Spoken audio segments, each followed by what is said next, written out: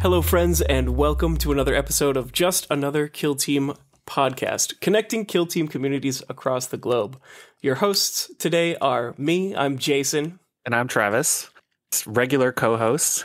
We connect with all sorts of different people, TOs, competitive players, and just anyone else that has something interesting to say that they message us and convince us to talk about on an episode. Yeah, we do like making the world a little bit smaller, one hobbyist at a time. We do have a Discord and a Patreon, which is definitely some stuff that you should check out if you enjoy our content. And if you do enjoy this podcast, make sure to share it with your friends who play Kill Team, because the more, the merrier. All right, y'all. This is part 2 of the conversation with Orion.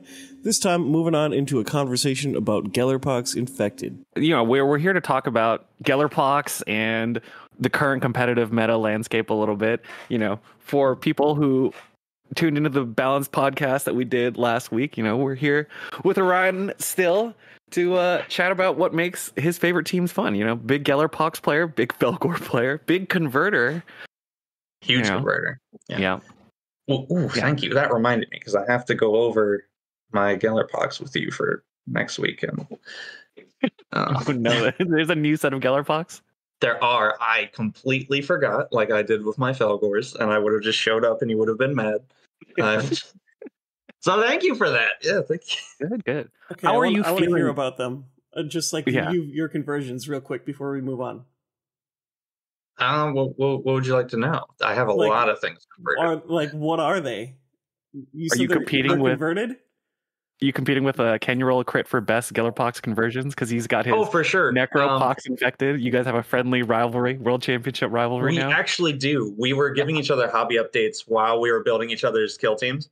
Because I gave some input on him building his Necrons, and he gave me some input building my Dredgepox, is what they're called. So we went for deep sea Gellerpox. Nice. And they're close to there. We've got old Slappy with his tentacles. Oh, he's even more tentacly now. He's got fishing hooks it's stuck very in his body. exciting. What's that? Yeah, the original one even has like fishing hooks stuck in his flesh. Mm-hmm. So you're leading way into the deep sea. Yes, I love deep sea stuff, and I feel like it's criminally underrated in 40k because everyone just ignores the oceans like water planets don't exist. So I was like, you can swim on Beta Decima. You can, right? And it's like, well, how come nothing's coming up from that? Like, what a criminal move to not have any water-themed teams on the water board.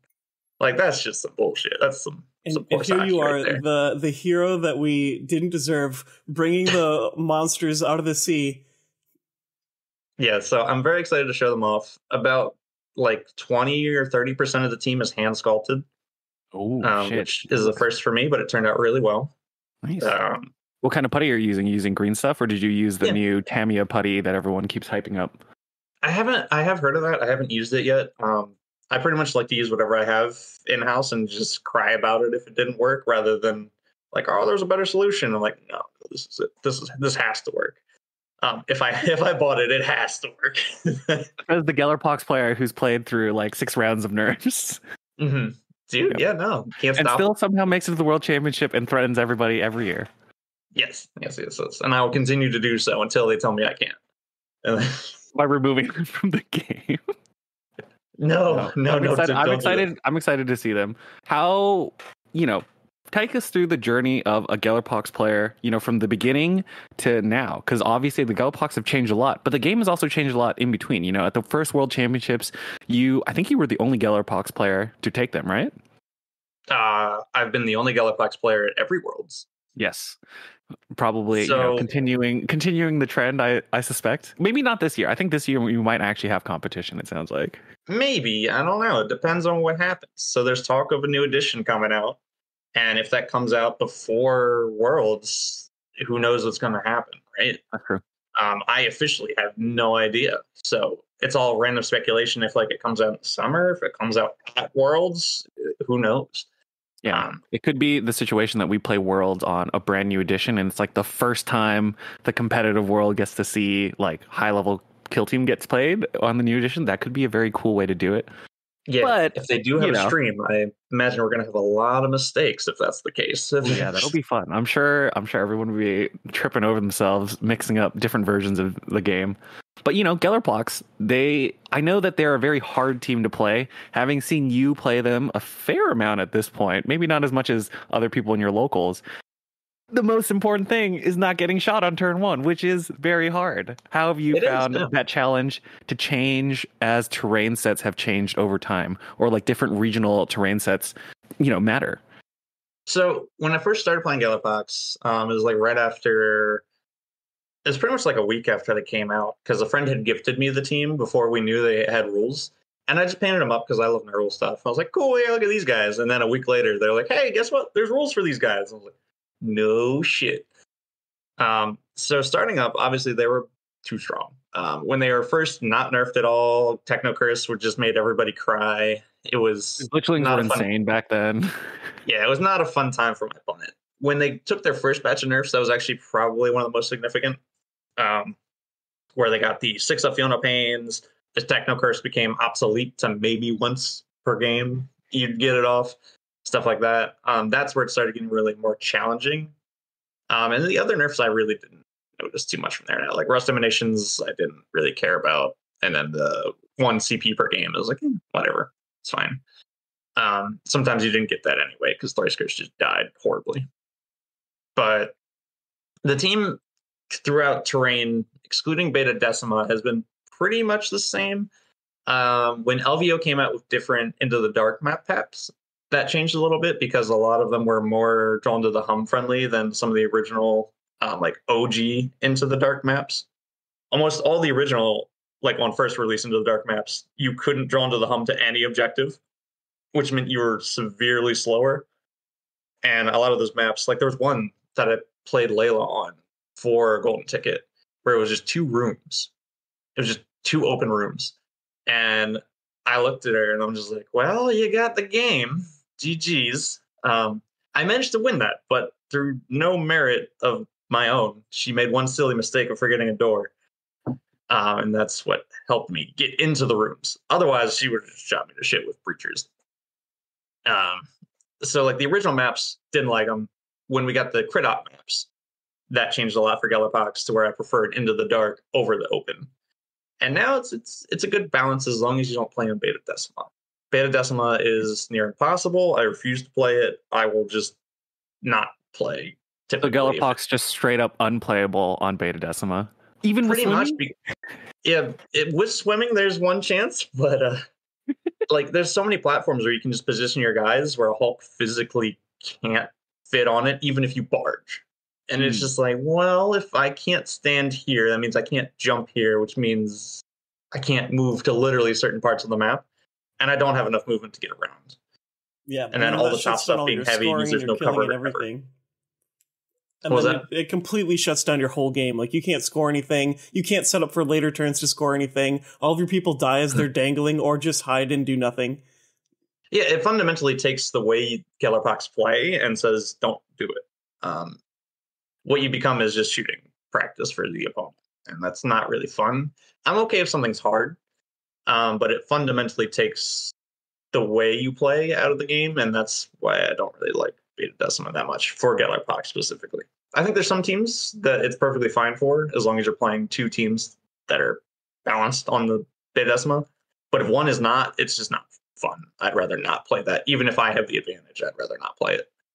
And how would you like fundamentally describe your approach to the 4 turns of Kill Team with Gellerpox in comparison to something like Vetguard or Kroot, which I've seen you play in the past? Because Gellerpox are truly a melee horde team with 4 guys that got to do most of the work and a bunch of dudes that are just kind of wandering around doing objectives and sometimes trekking a grenade, or sometimes a grub goes in, finishes a guy, or sometimes a sludge grub goes in and toxifies like a room to like make In the Dark annoying because it's got its stupid little lethal 5 profile. How do you approach the game, and what do you feel like players are missing when they try to play Gellerpox? Because it is not like any other team, kind of like how Higher Tech Circle for the last couple months when they could play full security and just grind opponents down with their massive res rolls. You know, they can approach the game differently. Gellerpox, you have to approach differently. So how would you describe it? Well, turn one, obviously, like the obvious ones, right? Like, don't get shot. You don't want to get shot unless you absolutely have to. If you do, you need to figure out like some boards you can't deploy safely. You have to figure out who dies, who takes all the bullets so the rest can move up the board. It's a hard choice to make typically, but some boards, it's just you have to accept that someone's going to eat bullets. They'll probably at least take 2 or 3 shooting shots down with them, but that's what you have to do. Sometimes you have to make sure that you don't get your objective stolen from you. Like versus Pathfinders on loot, a lot of times you have to double dash to one of the midfield objectives, withdrawn to the hum, and a scouting dash, just so they can't take your midfield objective. Not anymore, importantly, without recon sweep. Well, even so, they can still do it with a drone forward deploy and the drone controller take it. Like, that's what I had to do at Dallas. The way the map was, I had to double dash my Screamer onto a point just so he couldn't take my point, which was good because I only lost, I think, that game by 1 or 2 points. Had I not done that, I would have been playing probably 4-2 the first 2 turns behind. Now, unfortunately, 1 gun drone took me down to 1 wound on that Hulk immediately, which wasn't that is my favorite wild. thing. That sounds like a wild dice result. Yeah, he rolled like I think 2 crits, 2 hits. I saved nothing. Yeah, like not a single feel no pain. So that was bad. But that is what it is. You have to take those risks. I knew he would shoot me because there's nothing I could do about that. You just have to know what's worth it, the point, the model, etc. Turn 2, you really want to make sure to set up to not block yourself, not get blasted from an initiative. You don't want to play to like, well, if I get initiative, I'm fine. If not, you killed 3 guys. Because you have to put these 15 models somewhere. I think a lot of times people are really focused with Gellerpox moving everyone up, and you shouldn't do that. Sometimes you just leave guys in the back. They'll get there turn 3 or turn 4. It's fine. Like a lot of times people get caught out by a blast that they didn't need to just because they moved to fly forward because they're like, well, he's got to do something. Just pass with them. Your opponent's going to be much more angry about that because now it's their turn again. Turn 1. Positioning is the key. And as long as you can position well, even if you don't get everybody into the action turn 2, you don't have to. You can just set up waves. Like turn 2, these guys are going in, they're getting stuck. Hopefully they do some damage or they make it so they can't get shot easily. And then turn 3 is really where you bring all the combat support in, you break down the full plan. And turn 4 is where you salvage things if things went wrong. Yeah, so it's kind of like a more patient and slow play style than a lot of other, outlooks. I think that's a really good point. You can just leave people, and that applies to any hordes really. But yeah, I mean, that was very well put. Yeah, I think there are sometimes you can go aggressive turn 1, like on Into the Dark. You can get some really aggressive plays going where sometimes I've gotten 2 charges off turn 1. Depending on how aggressive you think your opponent's going to go. Like if you see them wanting to go for an aggressive blast play, you can bait people into taking a blast play and then charge whoever did the blast a lot of times. Like if it's like the Balefire Acolyte or something like that. Because you have enough movement to get to those doors typically withdrawn to the hum. So you can play aggressive. And if I'm playing against another melee team, everything flips. I am never more comfortable than if I'm playing against another like melee team like Felgor's, the Mirror Match. Like those are the places I want to be in because I go full engage pretty much.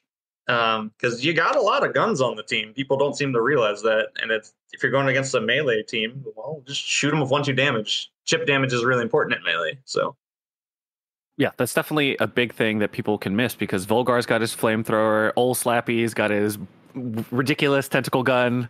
You've got the sludge grubs can all shoot, especially on somewhere where in the dark where melee teams like to thrive. A lot of your guns actually go from okay to suddenly scary because you've got lethal 5 up across the board. And your frag grenades are group activating?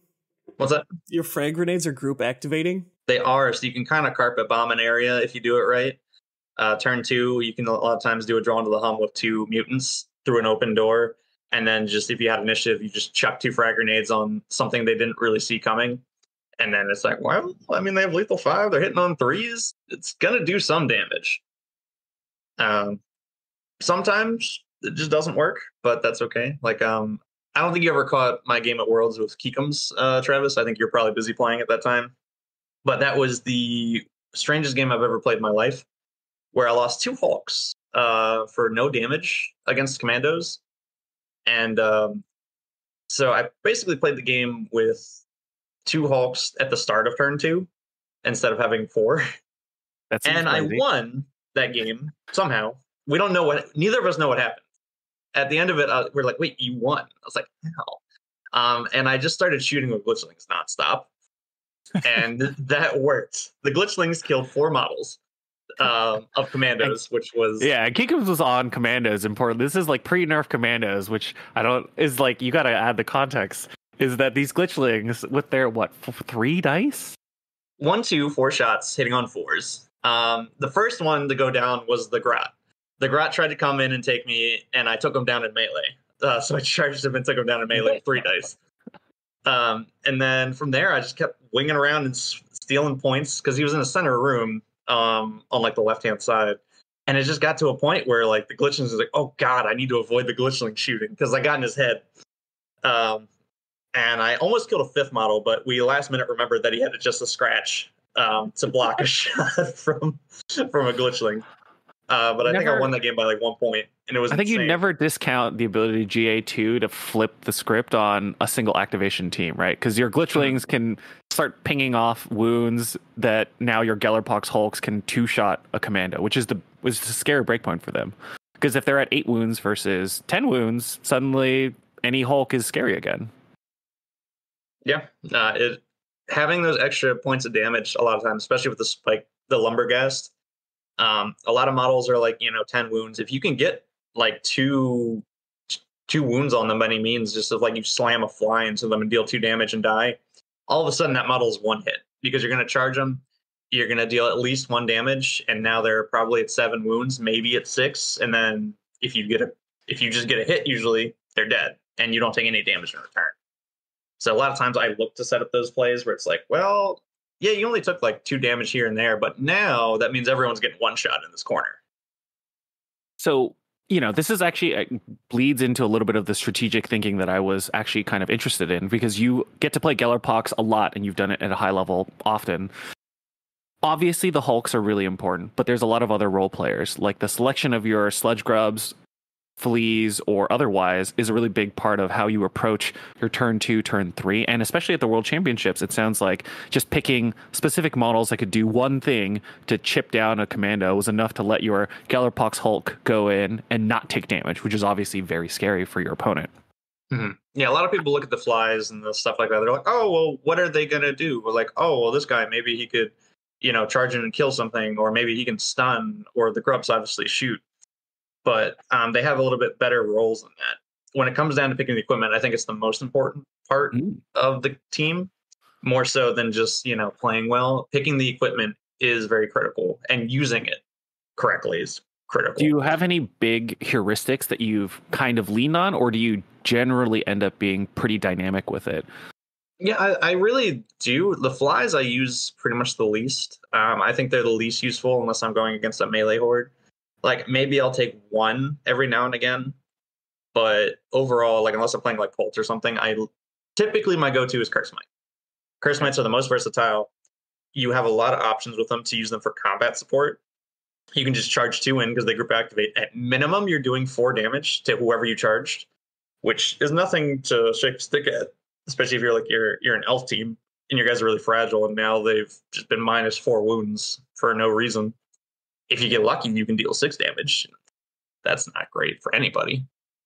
Yeah, for any listeners who have no idea what we're talking about, because Gellerpox are not very often played, Curse Mites are the Fleas, I think. So they have Fly. Yeah, the Fleas. Yeah, they have Fly. They've got a 6-inch charge. They have 2 attacks hitting on 4s, 2, 3 with rending. But they've got a special rule where if your opponent has not full wounds, you get an extra attack and you get lethal 5, which means that, like Orion's saying, every once in a while you get lucky. The first one goes in, gets a crit normally, hits for 3. It instantly dies because they only have 2 wounds. And then the next one goes in. That one now has 3 attacks on 4s, and your opponent's already taken some damage. So you've got the 3 attacks, and you're generally going to be able to hit a lethal 5 on 3 dice, I think is about a 50-50. It's not like crazy, but it's also not impossible. And then suddenly your opponent's down 6 wounds, or even just 5 wounds. Like 5 wounds is already a good break point, especially against anyone that is not a 10 wounder. Yeah, it typically means if you do a double charge like that, any one of your models can then kill, except for like a glitch line.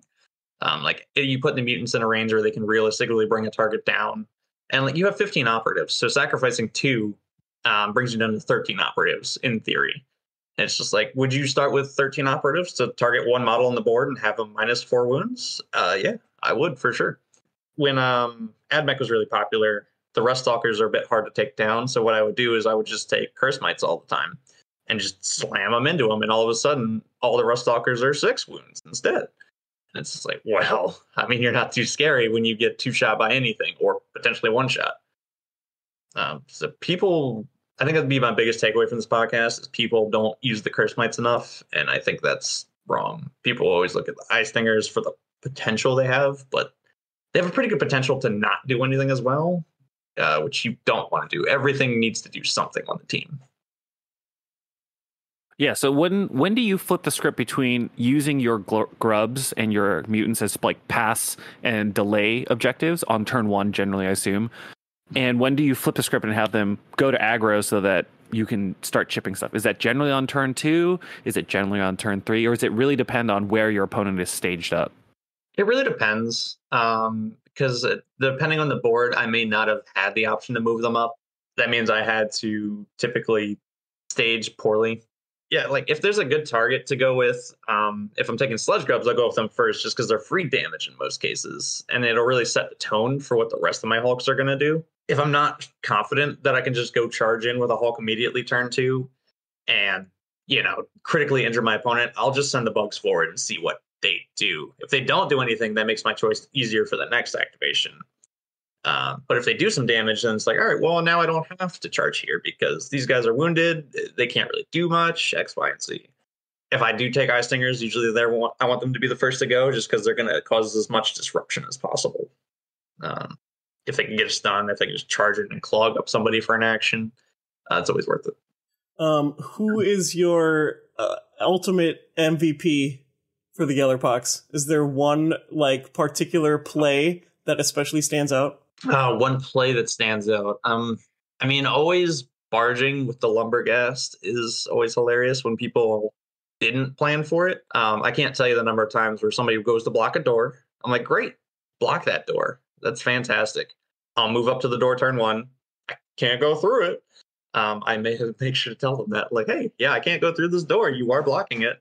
And then he's like, all right, so I'm going to barge. So I go through. They've generally put a bunch of guys within like a 4-inch radius. You can charge 2 or 3 of them usually. And then they all take damage. And if it's a guard team, that means 2 of them are dead. Just because you, at minimum, deal 1 damage to them down to 6. And then the Lumberghast typically can't fail if you have Blessings of Infection online, which is if you fail a numerical value of 3, you can retain a fails a success. So a lot of times I'll tell my opponent, hey, I cannot fail this 1 dice roll. You're just dead in melee. Which is it's a hell of a drug. Let me tell you that much. Telling your opponent is like, yeah, I'll kill him. I'll kill him. Your turn. No one's usually too happy to hear that. Yeah. You don't just soften the blow by rolling the dice and being like, oh, and this is an auto hit anyways. I rolled all 1s and you die anyways. Yeah, so usually if I want to soften the blow, I just won't say that. And I'll be like, okay, I'll roll my dice. Okay, he's dead. If I'm trying to be really nice to somebody, or if they're having a bad time with their dice rolls and stuff, I don't want to just be like, haha, you're dead. I try to consider my opponent's feelings in those cases, because I can understand it can be frustrating if someone's just like, yes, you're auto dead. Nobody likes hearing that. But it is something that is just true with the team. A lot of times Mathematically dead. Yeah, you need to save time a lot of times on the team because you're rolling so many dice. To the point where it's just like sometimes you need to cut corners. And it's like, yes, kill. I don't have to roll. Yeah, the team is very powerful, and Lumberghast sounds like a big deal a lot of the times because he is reliably able to deal at least 7 wounds, which is obviously an amazing break point. Yeah, in most cases, he can take almost any model in theory to a 1-shot, which is a lot of people don't respect enough. Because, if you're like a 10 wound model, you're at least expecting to get 2 hits in. But if I get a little lucky and roll a 3 and then roll a crit, you're still one shot, which a lot of Felgor players don't often see coming. Because then I've done it a couple times with Felgors while charging. I'll kill 2 Felgors with them, and then they're frenzied. They're like, okay, cool, whatever, that's fine. And then you go behind with the Curse Mites, and then you charge on the next activation. Because usually people want to activate the frenzy guys immediately. You charge in with both Curse Mites because they GA2, and because the goats no longer have their wounds, the fleas get lethal 5 from rending. So then realistically, they always take out one or both of those frenzied goats. Wow, that is actually amazing. Some hot tech right there. I love that. Mm-hmm. I love the Felgor Master Man. I am very sad they got nerfed because I won't see them as much. I mean, to be fair, the Lumberghast plus Curse Mite combo is actually a nice operative combo anyways, because the Spike Charge hits everybody. Mm-hmm. So he can hit any meaningful pile of dorks, and if you get lucky and you spike the damage on it, suddenly the Curse Mites are really scary on a big pile. So that's cute. Yeah, no, it's a ton of fun. You can always just leave Guardsmen alive as well. If you just did some spike charge damage, you just leave them hurt, and then they have to spend time to fall back. And while you're doing that, you can then follow up with Curse Mites, and it locks them in for the next turn, stuff like that. There's a lot of play with the bugs, more so than just Unga Bunga, they're going to go forward and charge or die. And specifically, you're trying to avoid the Eye Stinger Swarm, which I think you call that. Those are the mosquitoes. They've also got Fly. They've got the ability to drop stuns on people. That's really generally what they're used for. And I assume that they see more play on open, and Sludge Grubs see more play on in the dark, and Curse Mites are your backstop as far as the bugs go. Yeah, it depends. Like if the map is really open and I need to really get the movement to move my bugs, I'll take Curse Mites even if Sludge Grubs are the better choice, just because the Sludge Grubs have slow movement, and it means they're more likely to get shot up. I can't really forward move with them without them getting Vantage shot for some reason. I'd rather just not have that happen. I will take Sludge Grubs in open if I'm going against a team that's very delicate. Like if I'm going against any elf team, if I'm going against any Marines, I'll take the Sludge Grubs regardless, because while they may not do any damage, the fact that they could, and more often than not, deal 6 damage, because they can get pretty good with their shots. Like it's 2/2 hitting on 4s, but AP1 splash 1.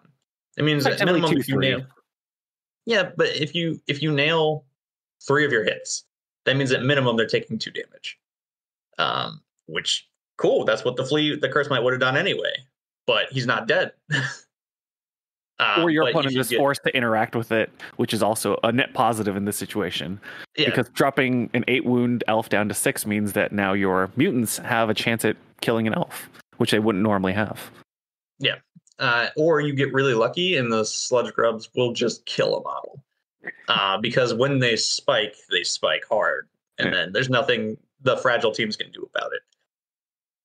Because a lot of people don't take any shooting saves or stuff like that, or any shooting ploys against the team, and then everyone freaks out when the Sludge Grub rolled 4 hits and a crit, or 3 hits and a crit, and all of a sudden you're taking at least 5 damage. Hurting those fragile teams with something which is free, a 2 wound operative is never a good feeling. And Marines, they can't afford to trade like that, but the Sludge Grubs force it on them to where they don't have option. Yeah, that's a nice takeaway, is that you can use these dorks that people aren't thinking about to actually make sure that your opponent, you get something out of it. Because taking equipment that deals 5 damage to an operative, I think most teams would take that most of the time. Just I just get to say, I have an activation and I deal 5 damage to something. That's a pretty good equipment point, right? Yeah, and I really just wanted to highlight a fork that's within there. You pretty much said it, but just from another angle. You can just stand there and shoot at a Marine with a Sludge Grub, and if they spend the time to deal with it, they really don't have the action economy to do that, and you can super duper capitalize on it if they're killing bugs instead of something else. And if they don't, you can just stand there and shoot them repeatedly. Mm-hmm. So it's the added icing way on the cake they're is kind of trapped. Yeah, if you get within 2 of them, the icing on the cake is if they kill them on a 4-up, you can deal another more. Which everyone forgets, and then I'm like, all right, I'm rolling a dice. And I'm like, why? I'm like, well, because he took a mortal wound, that's why. He exploded. He exploded. And they're like, oh, well, it hits your guy too, right? No. It does, but he loves it. I think the one funny thing about Sludge Grubs on Open is that they actually are one of those models that is actually small enough to hide behind a bunch of light terrain and not be visible at all, because they are the curse incredibly small. Whereas everything some else, curse mites and some sludge grubs Yeah. can. A lot of times, like if I'm playing against mandrakes, I will put sludge grubs in my back line, behind something where it's tall enough where you can't shoot them, and I'll put them on full engage. Because if they want to teleport to my back lines at any point, the sludge grubs just pop out and shoot them. And Well, maybe they also- don't do damage, yeah. but more likely they will. The good thing about the Sludge Grubs and having those sorts of operatives in the Mandrake matchup specifically is you just screen out the areas where they can actually teleport. And sometimes they just don't have good backline teleports, even if you're on engage, because you're hiding behind something they just literally can't get away from. Right. Yeah, I love the Mandrake matchup. That's one of my other favorites. I'm very happy people are playing them. Yeah. Gellerpox historically have been a really powerful team because they stat check people incredibly hard with their 4 18 wound operatives that play closer to like 22 wounds. 22 to 23, unless you're at the local scene, and then it's like 30. Yeah, once a game and once a tournament, there will be one game where one Hulk will play like a 30 plus wound operative. I think the first year's World Championships, you were able to get ace with 15 damage, and you took 11, or you no, dodged it was 11. 22 damage, and I saved 17 of it. Yeah. So every once in a while, you'll have a superhero moment, and your opponent will be like, "This is just unfair," and you're like, "Yes," and now I will attack you. Yeah, you just roll so many. One of the things that people don't talk about is the team rolls so many dice. Like statistically, it's very hard to have a game where it's skewed. Like something will work at some capacity because you roll so many dice. No matter if it's your attacks or your saves, because you're rolling so many, you will get results. Which is a lot of people something they don't talk about enough. It's like, all right, yeah, I'll fail the attack dice, but it will come around statistically. I will roll really hot somewhere. And it's egg on your face, I guess, if it's the feel no pain. Yeah. Yeah, the feel no pain is obviously the thing that everybody knows about, but not everybody talks about, 6 dice on 4s, 3-4 is your melee profile for the tentacle guy. And every once in a while, you just get like 5 hits. And you're like, all right, cool, we're good. Yeah, every once in a while, you shoot a Rust Stalker at Worlds, and then he just gets obliterated. Yeah.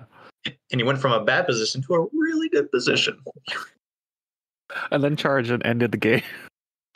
Yeah, and then charged 2 more Rust Stalkers, and then overload Ace's brain. That was my favorite. That was great. So, we talked about the Lumbergas, obviously, and we just brought up the bloat spawn. I've got some stories about you with the bloat spawn just locking people up in the fallback position where people get stuck forever.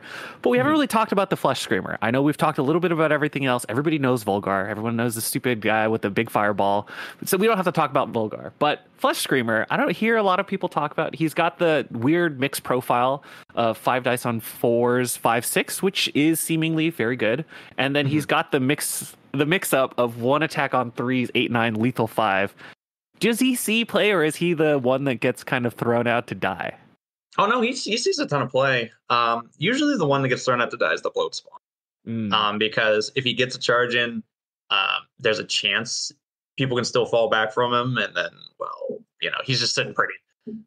Usually him and the Lumbergas are the ones. The Lumbergas is the one I'm guaranteed to die, because I send him in to do the most damage possible to set up the rest of the game. Yeah, the Lumbergas. What the Lumbergas does, what he does determines what I do.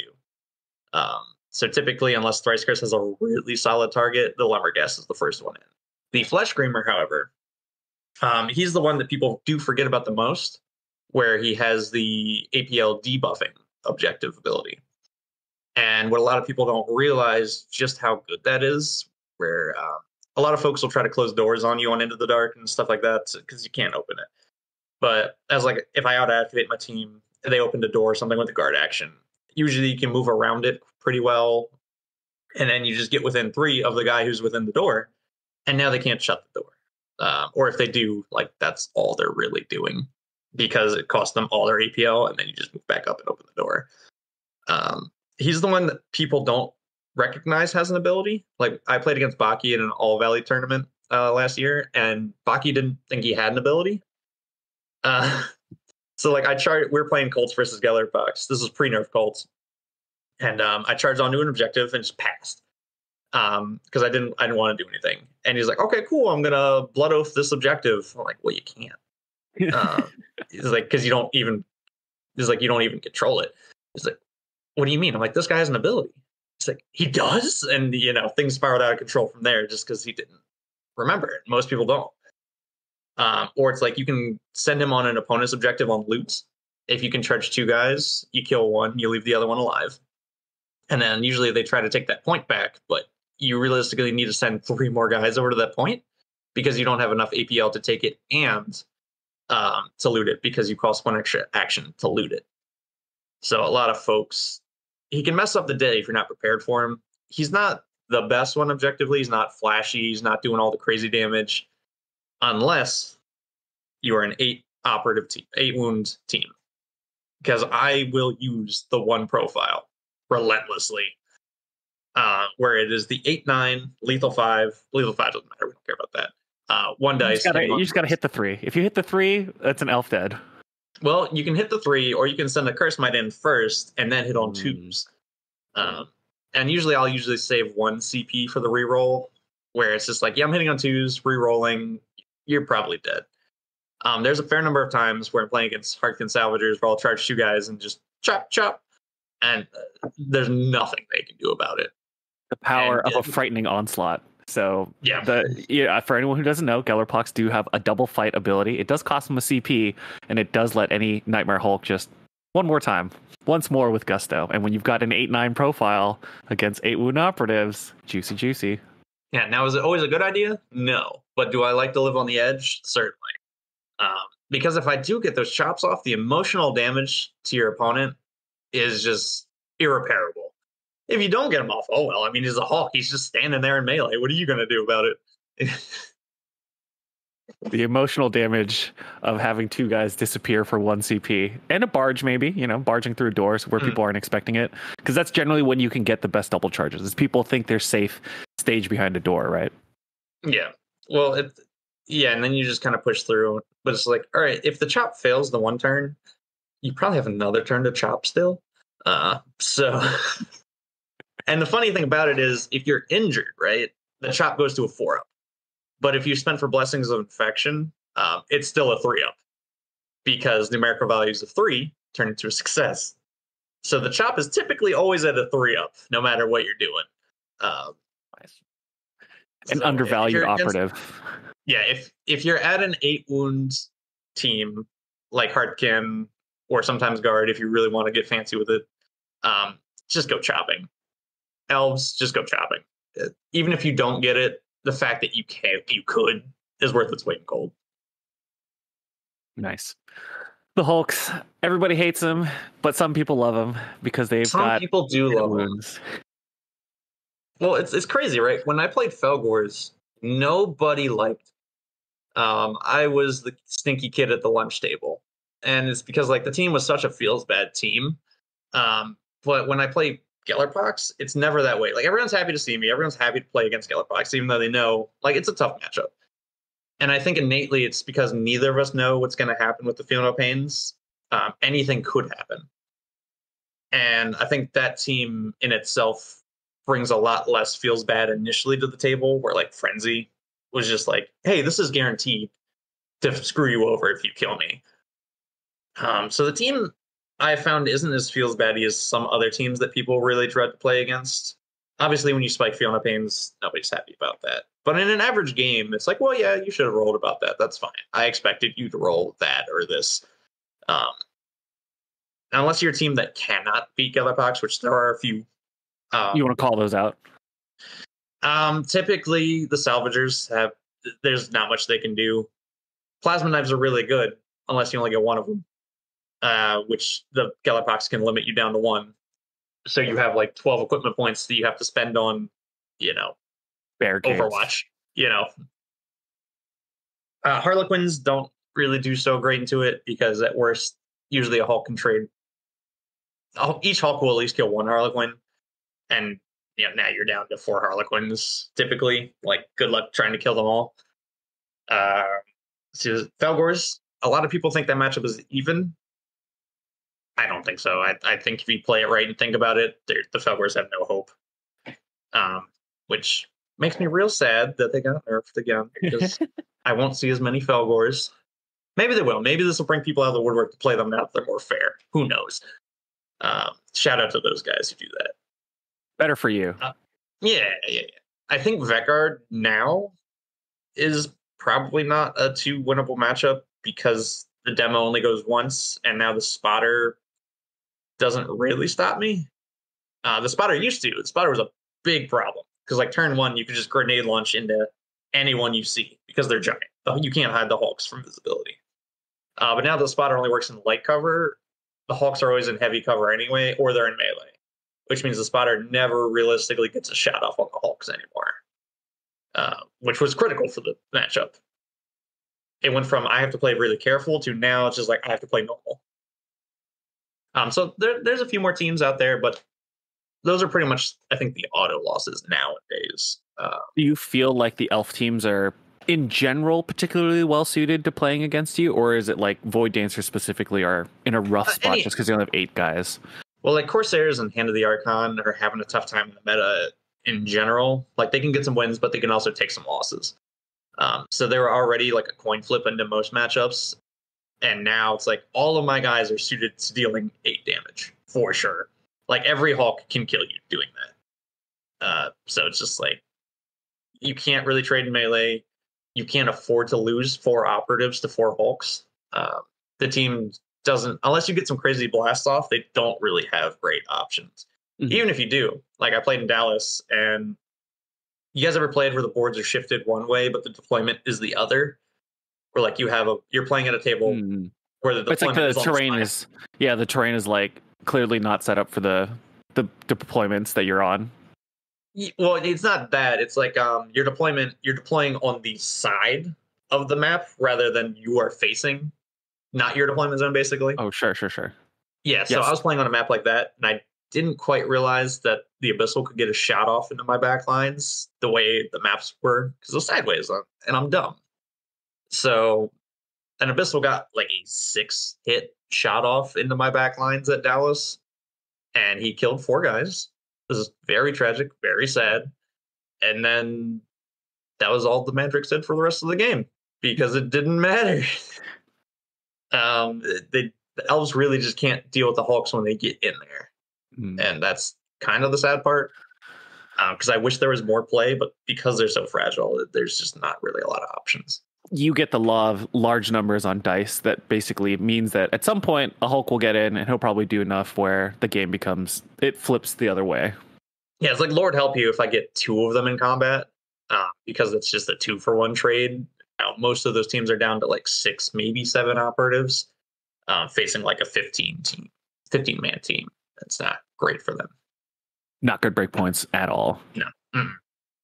When it comes to something like, obviously we've talked a lot about Gellerpox here, but we've all been looking at Brood Brothers and Hernkin Jaegers a little bit. I think all 3 of us have played the teams a little bit. I've only played, I think I'm like 6 games deep on Brood Brothers. I've like noodled around with the Primus, played a bunch of the Patriarch because it's just kind of fun to have a wrecking ball. How have you been finding Kill Team Termination? So for me personally, I have played 2 matches into Jaegers. I've played 1 match as Brood Brothers, but I've been doing a whole lot of reading. And I like the Jaegers a lot. I think they bring a cool puzzle to the game where like they can really push forward, but they can't like punish you for pushing forward. I like that a lot. They can get their points, but not make you not get your points, which I think was a big part missing from Salvagers, where they just couldn't get their points and they couldn't punish you. I like what they can do. They have a lot of options. The Brood Brothers. Are you of the opinion that they're a little bit too good right now? I think they are too good in certain matchups. I think there's some matchups where they just do better results than a lot of other teams that they've kind of stolen the thunder rules from. Like Vetguard, I don't think Vetguard have a great time against Brood Brothers just because they're kind of upgraded. Now, that there are some faults to the Brood Brothers, I don't think they're as OP as a lot of people are talking about them being. and they do have some counterplay. Playing as them, when I played against Jaegers, I only won by 1 point. Granted, that was like my first game playing them, but they really do suffer in melee, and if you can get into their melee lines, like they don't have much to get out of it. They really got to hope to get some cheeky shots off and stuff to keep up with the numbers. I think they're a good team though, and the Primus is just a feels bad machine. Not a huge fan of just. I had every initiative. I stole every single initiative with the Primus, which was I didn't like that.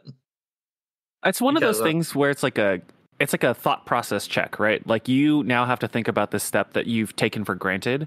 So when you play against Brood Brothers and they take the Primus, now the operative conditioning for your brain is I am not going to get first turn ever in the game, and you have to adjust all of your positioning around that situation, which sucks, but it is something that you can actively think about and position around. It's just not fun to play against.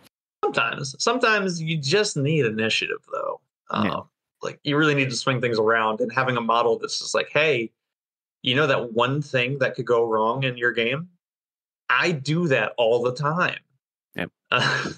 I do think it can feel like a lot because you're now facing all this pressure. Well, the big thing for them is like most of their operatives are 7 wound guys. Like, you know, compared to something like Blooded, where you can take a big guy and then 2 dorks, you're getting a 9 wound operative, right? 9 wound operative with 3 APL, which is good, but you're still pretty fragile. So they end up playing in this different wound space for an overpowered team compared to mass bodies with like tons of wounds or just a huge stat block like Gellerpox or Commandos are. Yeah, what I've found with the team so far is the team has a lot of tricks and a lot of like, hey, you didn't pay attention to this, so I'm going to kill that operative that you didn't see that I could kill. But from the results I was doing a lot of those shots to keep up rather than actually like bully my opponent out of the game. Like none of those shots, like turn 1, I killed a guy on guard with the obscured shot with the ruthless coordination, where you send a familiar into the room to go spot your opponent, and then someone else just like blows them up. Yeah, I just took a guy off on guard with that ploy turn 1 just because I could do an obscured shot, and they were covering a whole room, but I wasn't in the room. Yeah. But that just gave me an advantage in the game, but it didn't like get me. I didn't kick my opponent out of the game with that because, you know, the trade-off was now the plasma gunner was out for next turn, stuff like that, and they're weak. Everyone's really weak, and if you get clapped back on certain things, you can't cover every angle with the team. I found like someone's going to fall short somewhere on a flank, and if your opponent has any capable melee, they're going to get in there and just start wrecking because the team does not have capable melee besides like 2 guys. They have acceptable melee with not enough wounds to make it very threatening, is what I've seen. So like if you lose those frontline guys that are like, oh, I'm like 4 dice on 4s, like the agitator, like if he dies, you're like, uh-oh. Now I don't have anyone defending this. Yeah. And the other thing is, you hit on 4s and you only get the reroll after the fact, or you have to be within 6 inches of an agitator. So it's not the easiest to make sure that you're doing better than 4 dice on 4s. Like you can do it. It's just either costs you a CP, forces you into awkward positions. So it does end up mattering a little bit more than something like team-wide ceaseless that Beckard get. Yeah. I think the team will be more susceptible to dice than people realize, especially facing melee hordes like scouts, for example. I think that might be a new stat check on the Brood Brothers where everyone's just charging forward with these hot-ass Marines. And just I can see that being a pretty bad matchup for the Brood Brothers right now, because I think Commandos are already one of those matchups that's kind of hard, and Scouts are basically Commandos with a different set of gun tools now. Yeah, I would agree. I think if you want to take on Brood Bros, I think they have some of the best shooting tactics in the game, and I think against shooting hordes, they're going to have the advantage quite a bit, no matter what operative they pick, if it's the Primus, if it's the Magus, or the Patriarch. All of them are going to be great choices. Because no matter what, your action economy doesn't go down, and they're all a threat in their own unique way. I don't think there's any of them that are a wrong choice, and that's what's interesting. But when you get into melee teams, you're really going to have to be on your game with the Brood Brothers. I don't think they're infallible like a lot of people are saying. Yep, that's kind of where I'm at too. I have liked playing them. I've played the Patriarch a bunch. He's cool, but if he dies, you basically like lose instantaneously. Like he does need a babysitter at all times because you need to keep him as healthy as possible. So making sure you've got the veteran nearby or just any random dork in range is super duper important for the Patriarch to see play at all. Yeah, the veteran is a big key to that match. If you do, I found even with the Primus, like the veteran was saving my ass every fucking turn. I think the veteran is probably the most important random like specialist choice for the Brood Brothers because he does so much. He brings a pretty solid gun, 4 dice on 3s, 4 4s, a good profile, and importantly enough, he keeps your piece that is the entire reason why your team is good alive, which is super duper important. And he could do it in melee, which is not a thing that we've generally had access to. The ability for you to unquestioning loyalty and jump in front of an attack can be done in melee too, which is not a thing that non-dog teams have had. Yeah. It is a great ability, and to do it for free with a team that's so CP reliant is pretty good. I'm not gonna lie. Yeah. Meanwhile, I think Hernkin Jaegers you're right, they present a new playstyle to the team. Something that a lot of teams just don't have to think about is they get to get onto the mid board. They won't ever really get to your side of the board because they are still stuck at that 4 inches of movement. But on that first turn, you've got 7 inches for anyone who needs to. And then after that, you've got all the counterpunching tools in the world between the Bombast, getting a free shot on turn 1, or your ploy that lets you shoot people who charge your guys so you can chip wounds off and then they can just take out a power knife and stab someone. They've got a lot of toys to get attacked, which is not a thing that most teams can do. Yeah, I like them quite a bit. I think they're designed well. The mines, the mental game of the turn 1 mines, your opponent has to think about that, but also think about what you're doing with your forward deploys. I like the team because you don't need the movement like a lot of people are saying, like, oh, they're only 4-inch move. That's terrible. If you get to your points, you just stay on your points. Yep. Take one of your opponent's points, and that's all you need to do. Don't get fancy. Don't try to take all the points. Just take one of them and just hold it to the best you can. Slow and steady. Like I feel like between the two dwarf teams, the Hernkin feel very much like the dwarfs I read about, where they're stubborn and they move forward. They get there and they're like, "We're good. Well, you could do whatever you want. We'll be here tomorrow." Yeah, that's a pretty good observation. I think they're good. I think they're going to be a fun team. I think a lot of people could find success with them. I don't think they're overtuned by any means necessary. I think we'll see some unique stuff coming out of them, which I'm excited for. That's where the Brood Brothers, they're a really good team as well, but I think a lot of their stuff is just going to be like, oh, well, I shoot from scared. Patriarch got a cool play.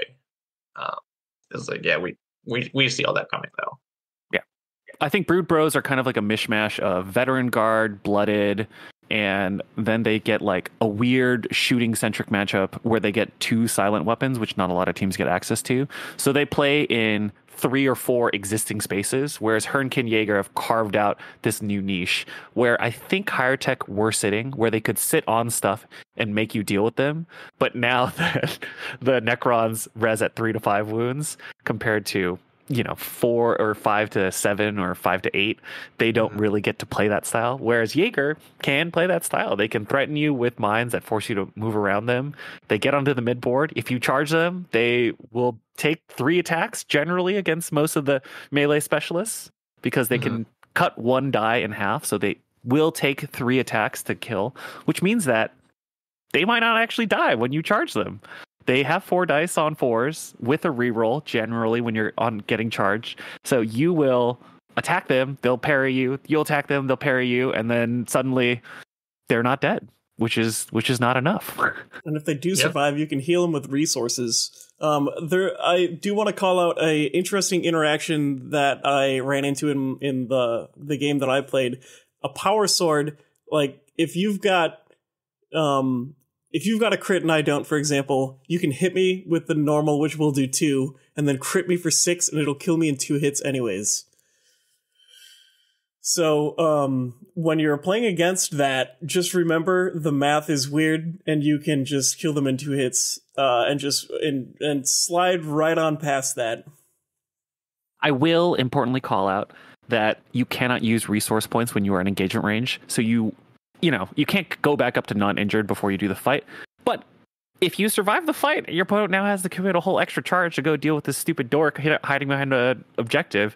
That's good enough, I think. Plus, like, another homie with a knife can run in and join you, hitting on threes, and if you're using the masterful blade work, you're hitting on threes and you're balanced, and it's lethal 5. So, like, odds are pretty good that he's probably gonna help another homie out. Then you can resource point him once he's no longer in engagement.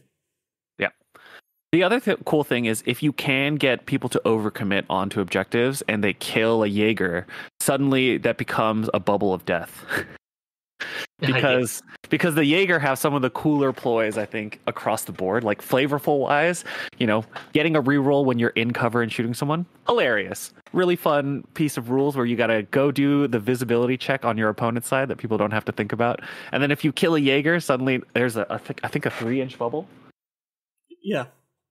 Yeah, the falling kin. 3-inch radius. Yep, so 3-inch radius. A pretty big bubble. Yeah, so if you charge over to your friend's body, now suddenly you can take your normals to crits, which on plasma knives, that's big game. And you're failed to normals. Well, either way, there's so much flexibility that it really adds a lot more reliability. It is a pretty huge improvement. Yeah. And I think one of the other big changes or big things is that Hardy just knocks everything down to a normal hit, which means that if your opponent goes in and is expecting a power sword to do anything, suddenly they're in for a rough time. Oh, I didn't even think about you're gonna need a lot of hits work to deal in with melee? That. Yeah, it's any Hardy is only defense. Is it only for shooting? Oh, my bad. Yeah. Oh man, because if it was for melee, oh man, that would be spicy. You're right. A lot easier of a time. Yeah. I mean, tough survivalist is already pretty good for melee. You know.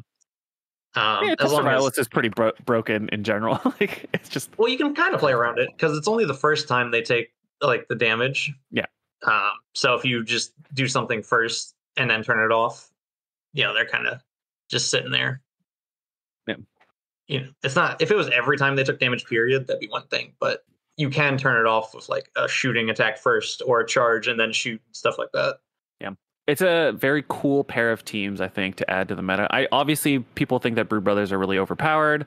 I still am of the opinion that they're probably as balanced as Vetguard were. Maybe they're better than Vetguard, but they're only better than Vetguard now, not Vetguard before the nerfs.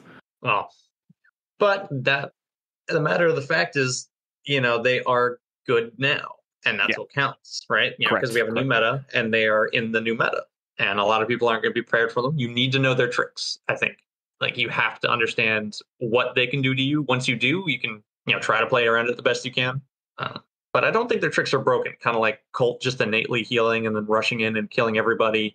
Like, they don't and then exploding bully you out of into a ball of I think the big thing is they don't really bully you out of anything that you weren't already playing. Like, they shoot better, but they don't, and they shoot from like weird angles, but it's still just 4 dice on 4s with 1 to 2 rerolls, which is like fine.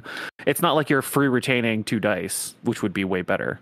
Yeah, or like they don't have an insane like blasting gun where it's just like, oh, you didn't see this angle and now half your team gets shot for 4/5 AP2, some bullshit like that. Yeah. They do have some pretty nice tricks like that I always forget. So I've played, I think, 5 games with them, and I've forgotten to use the end of activation dash every single game because I just it's just not a part of my brain that I've had to think about. And it's very powerful, and it can let you set up some really gross stuff where just your opponent wants to try to do something. You're like, oh, well, I moved up and I shot on turn 1. I'm going to move back down because I got pervasive and I just took a dash. I mean, yeah, it's also just in general, as long as you can meet the requirements, you can do some pretty crazy stuff with it. Like, it kind of gives an operative an extra APL in the same vein. Like, you're a free dash. I did that in my one game where somebody activated something. He went off of an objective to go take another one, and it's an objective I couldn't have taken normally because my medic was only on 1 action point. So he went to go move, and I activated my medic for the dash, and he dashed onto a point behind a barricade, so he was in the line of sight. Like, well, I'm only 1 APL, but I can take this back now because, that's all I need. Yeah, that's fantastic. Yeah, you gotta be careful in that play. I also hope people don't just straight up cheat with it. accidentally, because I think it's pretty easy to forget that you can't start or end in line of sight with it. I think a lot of people are just gonna and a dash. Yeah, it's a famously the Wormblade full of people who accidentally cheat, not on purpose. Maybe some people do it on purpose. Hopefully not. Maybe some people, but no. Usually it's generally in the kill team scene. It's an accident. The way the rules are written, it's like I just forgot a condition. You're like, yeah, it's just so easy because there's just so many conditions. So still pretty happy with where the meta is, between the balanced data slate and the new releases. Obviously Gellerpox are still in a great spot. And Termination has not changed that, I assume. Gellerpox. Are you scared of either of these teams? I'm not scared of Jaegers. I think Jaegers is going to be a good, fun fight. I don't necessarily think I win or lose. I think it's going to be a good, solid battle. That's what I love to see. I love it when I face up against a team and we both have things we're worried about, rather than like, oh, I hope you live. I hope you roll some sixes or else this game's over. I like them a lot. I think they're a good, solid team in a tough fight. The Brood Brothers, I don't know how that's going to go yet. If talking Gellerpox specifically, they can take the Magus, they can take Lookout, where they're, potentially minus APL all the time. Not my favorite thing in the world. But there's play around it to some capacity, and sure, you nerfed 2 Hulks, but there's 4 of them. If I start getting into those gunners with the other 2, you can minus APL, Thrice Curse and another Hulk all day long. You still got to kill them. So I don't know how it's going to go yet. I have a suspicion that melee hordes are still going to be just fine into that team. And, if you are taking those things, you are worsening your scoring ability by not taking the familiars. So we'll see. I think it's going to take a lot of time for people to figure out this team and decide what actually is best. Because there's a lot of options. And in a sense, that hurts a team because it's almost too many options. And people will make the wrong choices. Or try to get fancy and do everything they can. But in turn, there was better plays of just like, oh, I set up this combo of 1, 2, 3, 4 guys doing this. When really, if you just shot with the plasma gun, it was probably the better choice. Shooting with plasma guns, famously very powerful. Yeah.